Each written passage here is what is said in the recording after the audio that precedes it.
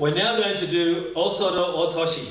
It's one of the first throws that we learned here at the Olympia Judo Club, and we do this throw, we learn this throw in stages. The first stage is simply to get our feet in the correct positions and to get the movement correct. I'll demonstrate now. You'll see on the floor are my two slippers.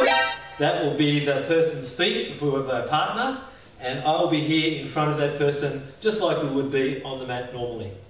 There are two movements in Osoto Otoshi, and I'll demonstrate them for you now.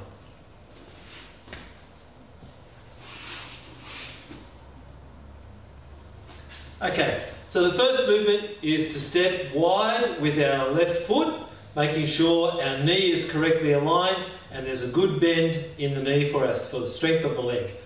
Here's the first movement. The second movement, we move around our opponent's leg, in this case the slipper, and we place our right foot between his legs, like this. I'll do it all in one motion for you now.